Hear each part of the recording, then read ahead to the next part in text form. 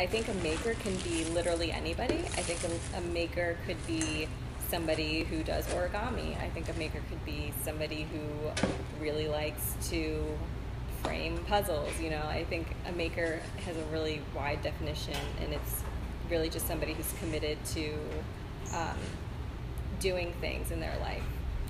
I'm Amina Ahmad. I own the company Handmade Habitat, and we're based in DC. We're an all-natural soy, candle, and beauty goods company specializing in all-natural products that uplift and inspire the soul. My business started a few years ago.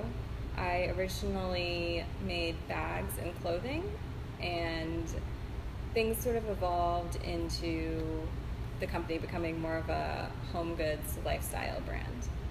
I have a degree in environmental science and policy with a concentration in society and environmental issues. It did lead me to this place where I could see a lot of the environmental problems with the products in our lives and how my company could be different in helping to alleviate those.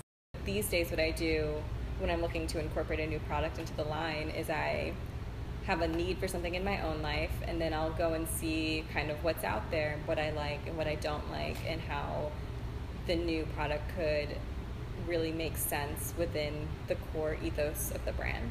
I kind of want to be able to provide products that can kind of help you in your everyday life, but also maybe provide more interactive things like incorporating more workshops. I'm actually in yoga teacher training right now, so I would love to be able to incorporate that into the business as well, like offering yoga classes, or even just a way to create more of an online community around presence and introspection in your own life. It's complicated to think of what's next.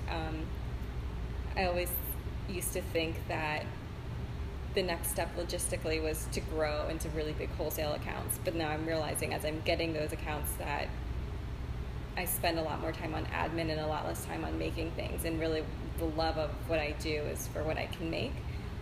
So I'm trying to decide what is next. I really want the business to grow. I really want the business to expand, but I also really want to keep making things